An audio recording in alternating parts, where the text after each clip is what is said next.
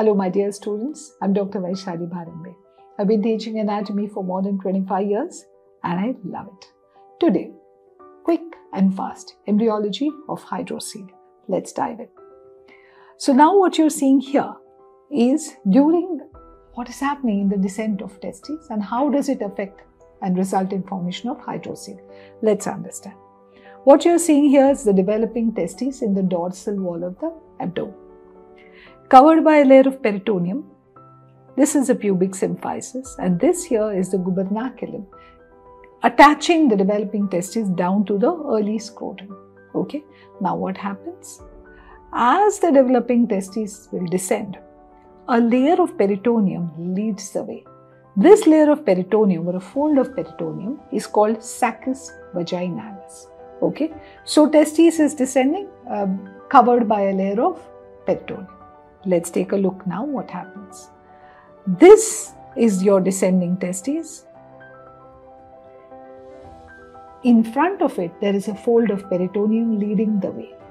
This fold of peritoneum which leads the way is called processus vaginalis, which is an elongation of saccus vaginalis. Okay, so testis is descending down. Leading the way is a fold of peritoneum called processus vaginalis. You have to get that in your brain. Okay, now what happens? What happens now? So testis has finally found its way into the scrotum. The processus vaginalis has got obliterated. Observe, note. Can you see that? Can you see that? That's the processus vaginalis getting obliterated and leaving behind a little sac called tunica vaginalis, which kind of surrounds the testes. Okay, so think about it. Testes was in the abdominal wall, it's descending down. Leading the way is processus vaginalis. As the testes come into the scrotum, processus vaginalis surrounds it, forming a sac called tunica vaginalis, but its communication with the abdominal cavity is obliterated. Understand it once again? That's the testes, that's the processus vaginalis leading the way. At this moment of time, processus is communicating with the abdominal cavity. With time, the testes have come into the bottom of the scrotum. The processus vaginalis is getting obliterated, leaving behind a sac, the tunica vaginalis. Clear?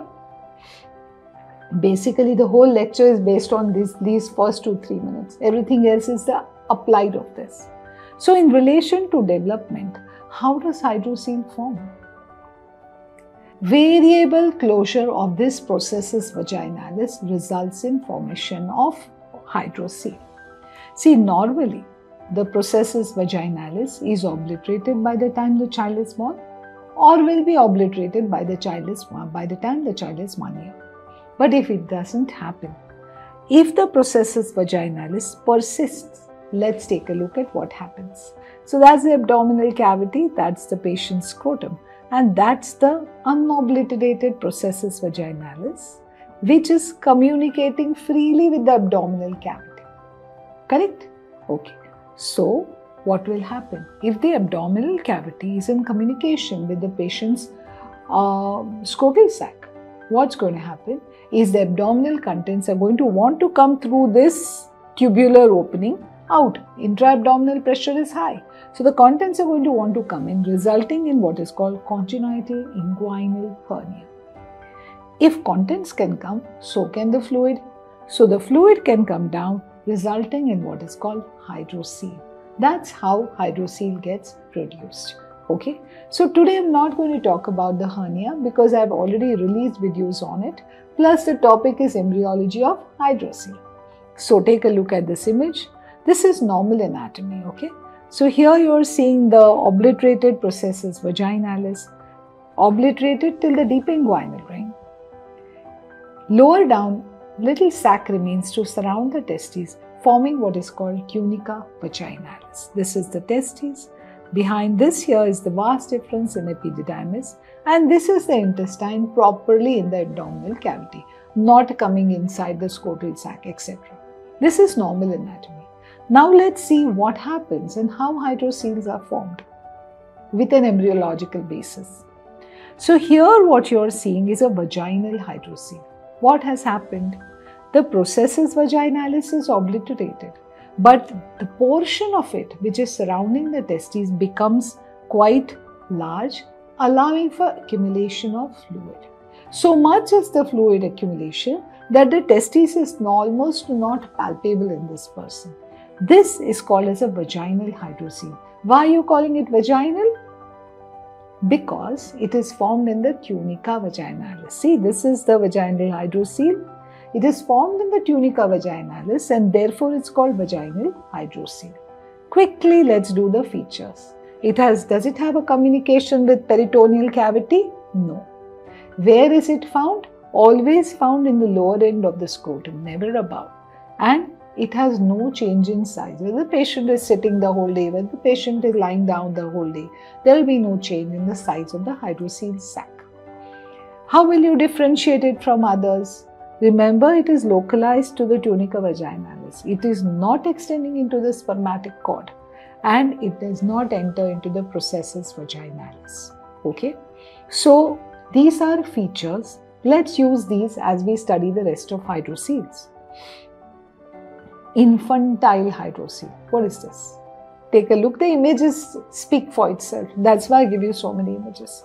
This is infantile hydrocele. See how it is obliterated at the level of deep inguinal ring. But the rest of the processus vaginalis is patent, allowing for fluid collection. Okay. So, what will the features be?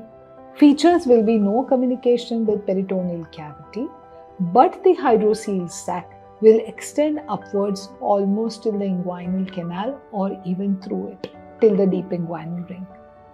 So, that's the feature. How will you differentiate infantile hydrocele from others? If it's a congenital hydrocele, it would have communication with the peritoneal cavity. So, it's not a congenital. It has no communication. If it's an encysted hydrocele is in the spermatic cord. You can palpate the testis separately, okay? And the fluid is confined only to the spermatic cord if it's an encysted hydrocele. Why is it not a vaginal hydrocele? Because vaginal hydrocele stops at the level of the testes. It doesn't go ahead into the inguinal canal. Okay. So now begin to understand how you are separating these different hydroceles. Vaginal hydrocele, infantile hydrocele, now encysted hydrocele. You can see here that above and below the processus vaginalis got fused, but in between it remained unfused, resulting in development of a fluid collected sac called encysted hydrocele. So, features. No communication with the peritoneal cavity. Fluid collects within the spermatic cord. Fluid-filled sac is independent of testes. You can tell that this is the testes and this is the sac. Okay? It lies above the testes. How will you differentiate it from other hydroceles? Infantile hydrocele will extend into the inguinal canal. Congenital hydrocele will communicate with the peritoneal cavity. Vaginal hydrocele surrounds the testes but does not go above it.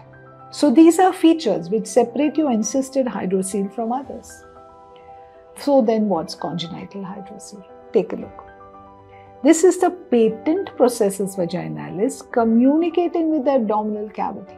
So fluid from abdominal cavity will come inside, fluid from the processus will go back in. Which means that, I want you to take a look before we go ahead. Fluid can come in, fluid can go out. Okay? So which means that the size of this hydrocele is going to fluctuate. The patient is lying down, maybe in the morning the size of the hydrocele is very less. Patient stands up, spends the whole day standing, the fluid slowly makes its way. Size of hydrocele is much larger. So size will change. Clear communication with peritoneal cavity. How will you differentiate from others? Vaginal hydrocele was limited to the lower part of scrotum. There was no fluctuation in size.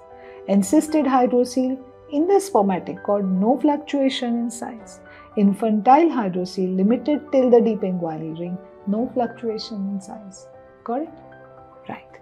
So now let's talk about one last little thing. When processus vaginalis does remain patent, but the patency is so large that the intestines want to come in too. Can you see the intestine coming in here? So this is a congenital hydrocele with a hernia. So fluid is already there, which is resulting in a hydrocele. But this is a hydrocele associated with a hernia. Okay? Right. So now understand that from this much discussion, you should have understood hydroceles can be communicating or they can be non-communicating. What do you mean by communicating? That means that opening into the abdominal cavity is still patent. The size of the hydrocele is going to change.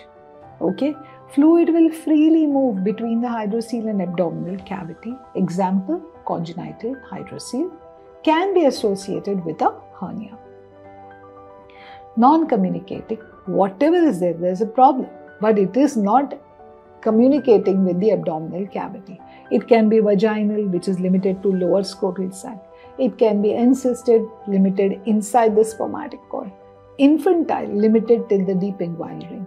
Nobody here is communicating with the peritoneal cavity. So these are the examples. If you get these fundamentals clear, you will know your hydrocele discussions and be able to participate in them much more easily. So with that, I complete my short presentation on embryology of hydrocele. I really hope that it has helped you to understand the embryology of how hydroceles are formed. For rest of the development of male reproductive system, please watch my lectures, Male Reproductive System Development 1 and 2.